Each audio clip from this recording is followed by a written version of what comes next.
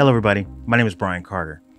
After talking with multiple producers and mixers and musicians about McDSP's APB 16 system, it's clear that there's a little bit of confusion about it. So that's what this presentation is for today. It's really to dispel some of the myths, give you an opportunity to see it in action, and just provide as much information as we can about it. But one of the biggest myths is that a lot of people think it's a DSP-based system, like many of the other products out there. But that's absolutely incorrect.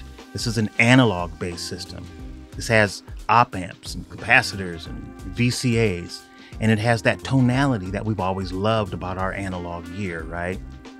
But the beauty of the system is that it's also hybrid. So you get the benefits of analog, which is sound quality and other things, right? But you also can get rid of the headaches of analog. When I say headaches, I mean when you bring analog gear into a digital studio, there's just other things you're going to have to deal with. Latency, determining what that latency is, recallability, inability to automate. APB system literally takes care of all of those things. So we'll cover that throughout the presentation. But I want to keep it simple. I just want to show you a few of the kind of the basic things that people have been doing with compressors and or limiters, and just show you how easy it is to do this now using analog in a digital environment. Here's what I mean.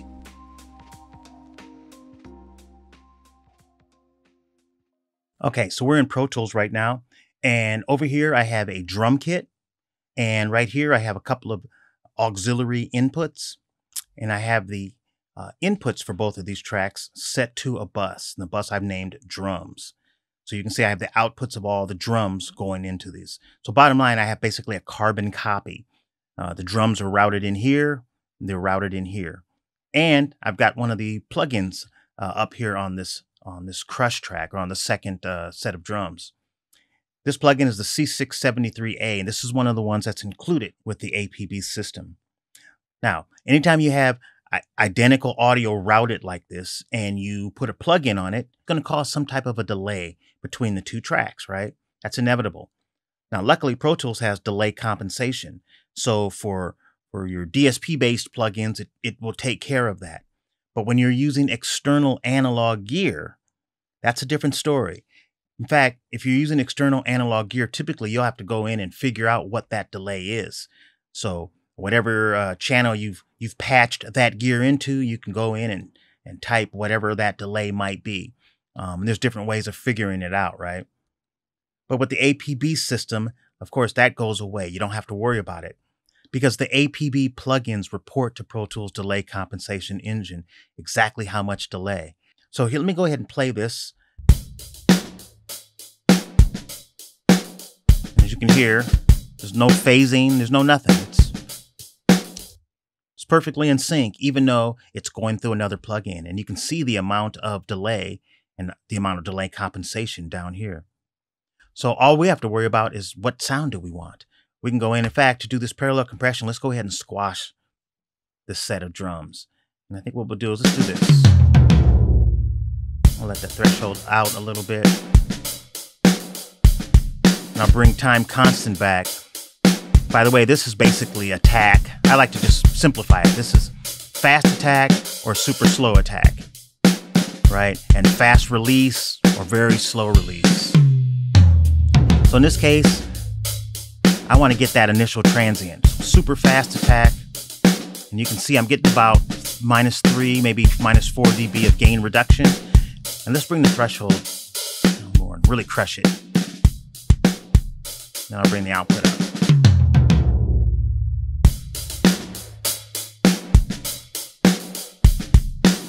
So you can really hear that crushed tone, right?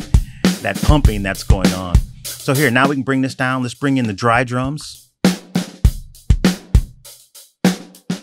put that at 0 for now. And then we can just basically blend it to taste.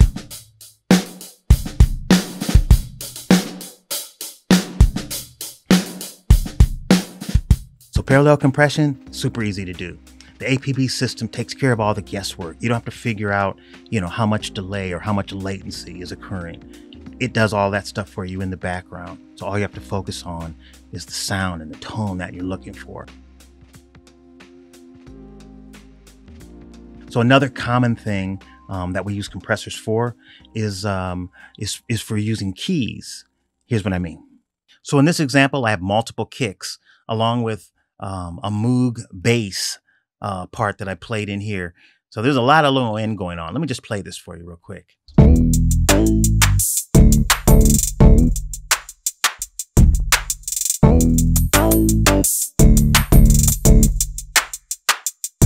As a bass player, I typically would want that bass to be dominant in here, but no, we're going to let the 808 have a little bit more room. So in my opinion, the easiest way to do it is to use a key. So a key, bottom line, means I'm going to use this 808. If it hits at the same time as this bass, well, then I want it to bring down the level of the bass just a little bit. So to do that, we're going to use one of the APB plugins, and this one is the MooTube. First of all, when I bring this in, my goal is to get about 2.5, maybe 3 dB of gain reduction from it. So it's bypassed now. Let me just play it. And I'll bring it in. And you can see it right there, that gain reduction. I'll take it out, bring it in. So you can hear how much it's going down, just slightly. So to set this up is simple. All you have to do is, first of all, on my 808, I'm just using a send, and I'm going out to a bus that I named 808.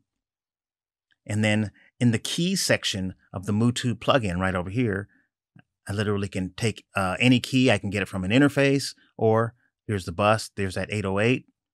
Boom. So this is ready to go. This is now sending signal into here to trigger it, right? So all I have to do is put it in key. So now it's going to listen for that signal. For a moment here, you're just going to see the kick, and you'll just see the reduction going on here. Yep, it kicks in on like the second half of the line. Let's bring that 808 in so you hear it.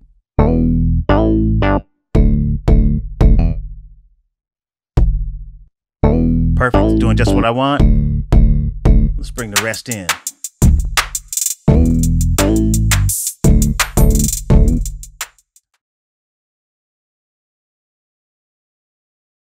Now, here's just another plugin that's part of the APB family that I want to show you.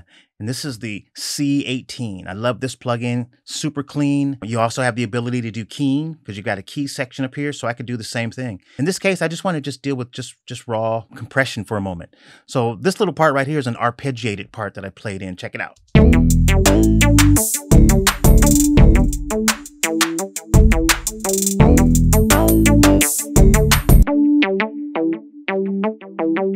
Cool. So what I want to do first of all is just go ahead and compress that a little bit just to get a little bit more control over some of those dynamics. Just bring the threshold down some. Somewhere around there is nice. Bring a little less ratio. Okay, I like what I'm hearing. Let's bring it back in.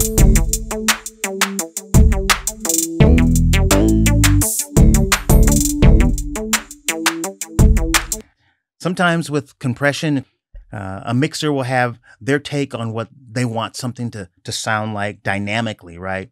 But the musician also has their take. And I meant for those initial attacks to hit harder. There's a reason for doing that. It's what I'm feeling. It's the feeling of the musician. So I love that McDSP has added this little button right here, bite, which bottom line, if I click that, all it does is just allows that initial attack to kind of leak through. So I get that initial hit, and then it clamps back down. And here's what I mean. Let's turn it off. I'm going to solo it for a minute and play it. Listen to this.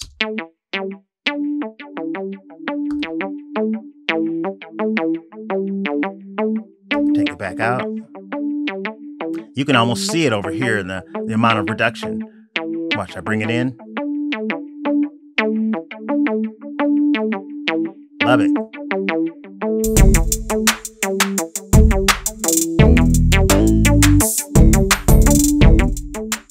So using keys with analog gear has never been easier. I don't have to worry about patch bays. I don't have to worry about latency. I don't have to worry really about anything. Again, just focused on the sound. And one last example, and that's just really using compression, or in this case, a limiter, to kind of help glue my mix together. Here's what I mean. Now, in this case, I've got a lot more instruments in there. I've got some drums. I've got, a few more keyboard parts. And also I played live bass in it. But everything other than that live bass, these are samples. All these samples came from various, sample libraries. And I don't know, to my ears, usually when I hear stuff like that, it always sounds like it's missing that thing that makes it feel like it was cohesive, like it was meant to be part of the same song, right? You can use either compression or limiting to just kind of pull everything back to the ballpark and maybe bring up some of those lost transients. But either way, it kind of glues it together. And this L18 plugin for me is perfect for that. So let me just play what we have here. First, this is bypass. Take a listen. When you hear that piano is just squashed.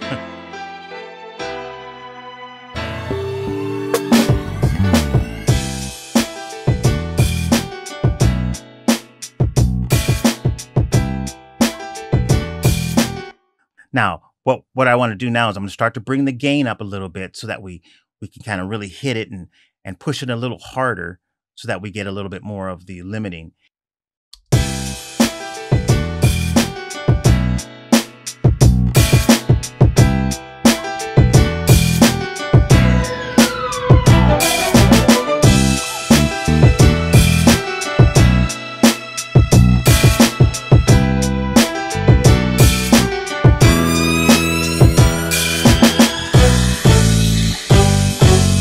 I mean, yeah, it got louder. I can't help that because that's what I'm going to have to do. So it's hard to do a before and after.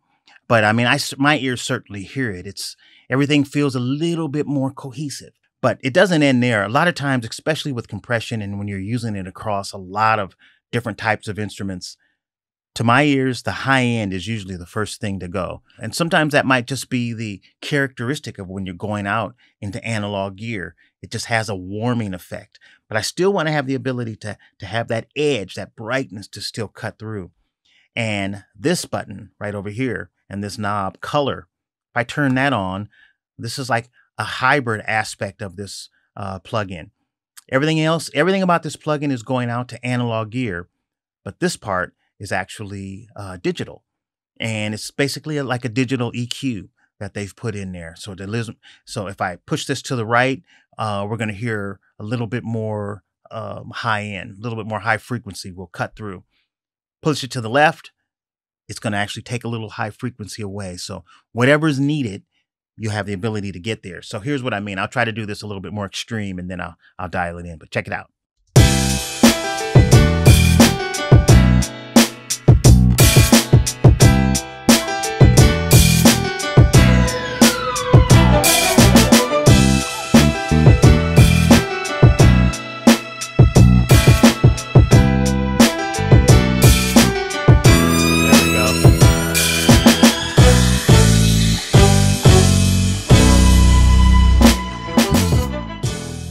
So remember, the APB family is both hardware and software. And with any purchase, you get the full APB ready plug-in bundle.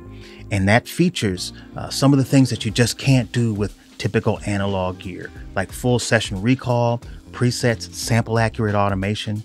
And that hardware, again, we're using top of the line premium analog components, 32-bit converters, supports Thunderbolt 2 and 3, and it supports all Pro Tools sample rates. And unlike DSP cards, as you go higher in sample rate, you start to lose track count.